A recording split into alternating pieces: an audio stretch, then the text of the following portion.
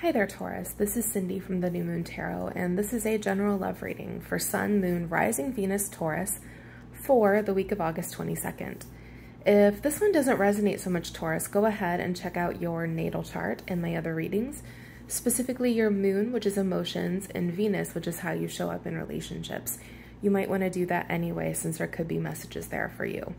We're looking at the overall energy here. I'm also going to pull cards for your person. I'll clarify everything in real time.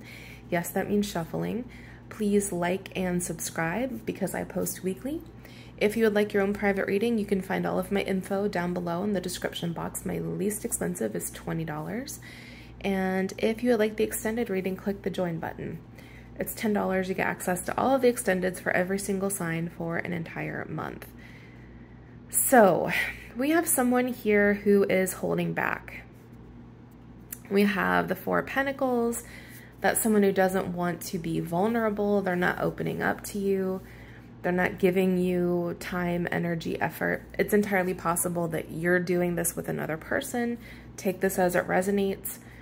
We have the Two of Swords, which is kind of being blinded. Sometimes it's choosing your head over your heart. But I do think that this person they don't see everything. She's blindfolded. She's tied up. The same thing is happening over there in the Eight of Swords. Self-limiting behavior, self-sabotage, being kind of stuck.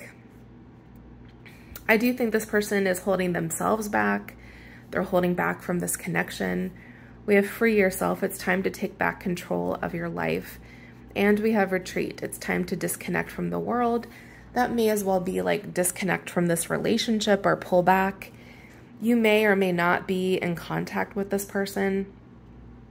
And if you are, it's almost like, two steps forward, one step back with this person. It's like they're very antsy. We have the Seven of Cups, which is confusion, illusions, delusions, someone who's trying to make up their mind here.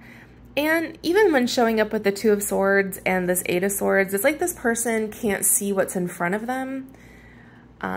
That Seven of Cups is like hazy energy. I don't have clarity here. I'm missing something. I'm not seeing something here. So there's something that this person really isn't getting about this connection or about themselves, about you. All right, let's go ahead and take a closer look at this person. Okay, so we have the Temperance card in reverse so far. That is major for Sagittarius. In the reverse, it's being impatient, or there's an imbalance between the two of you, an imbalance in this connection. Before we go any further, I also want to let you know that there is a thunderstorm brewing outside, so if you hear loud thunder, just know what's coming, all right? Don't want to scare anybody. So, what is going on with this person?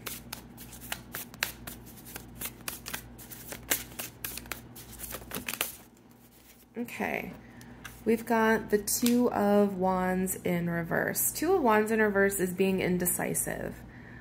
The Two of Wands is a very long distance, or excuse me, a very long-term relationship card.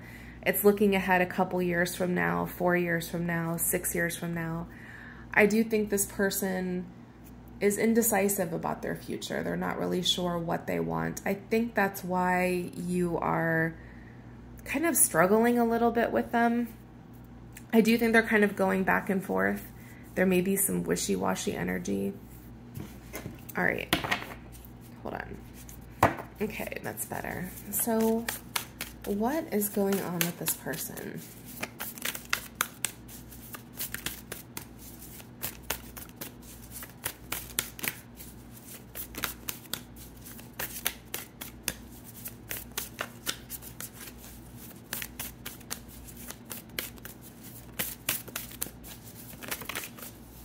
Okay, well, we have the devil showing up here.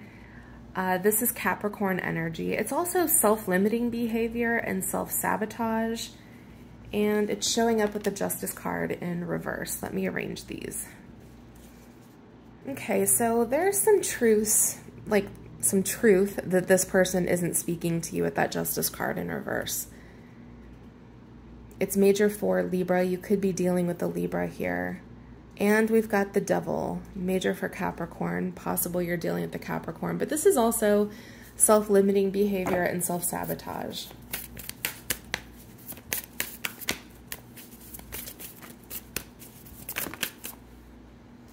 All right, the plot thickens. We have the Two of Cups and we have the Four of Wands. So what the heck? All right, Two of Cups is feeling as if you're their partner, you're their person.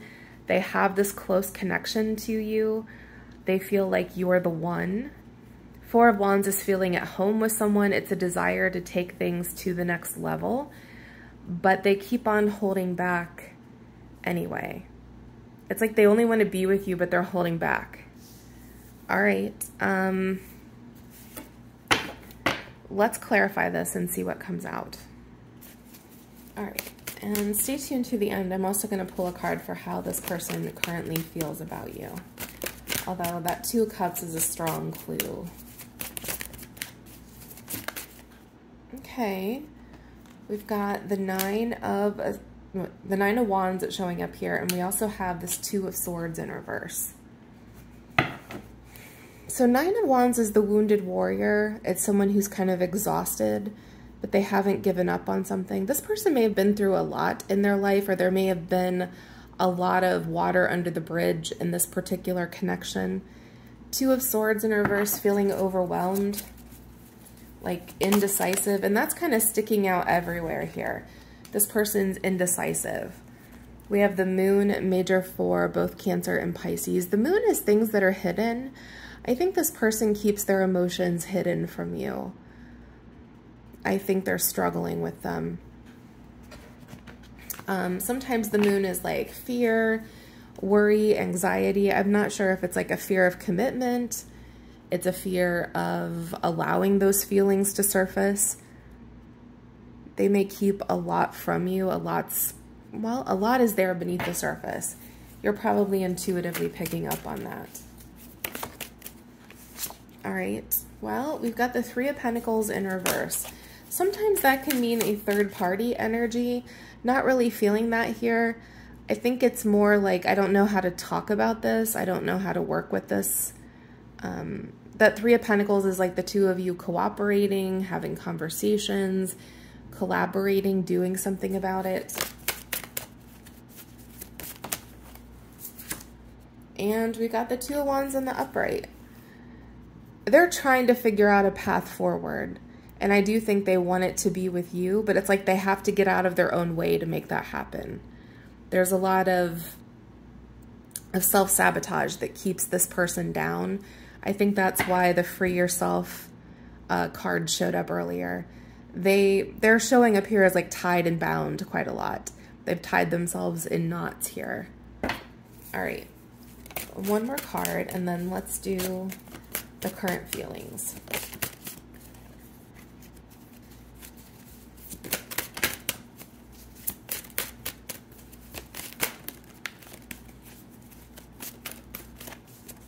Okay, we have the King of Pentacles. That's you, Capricorn, Taurus, Virgo energy. This person, yeah, all right, they want you. They want to be with you. They want this new beginning, but it's like they have to get out of their own way here. Like they love you. They want to be with you. It's just they're holding back here because I think they're afraid. Let's do the current feelings. All right, so what are the current feelings for you?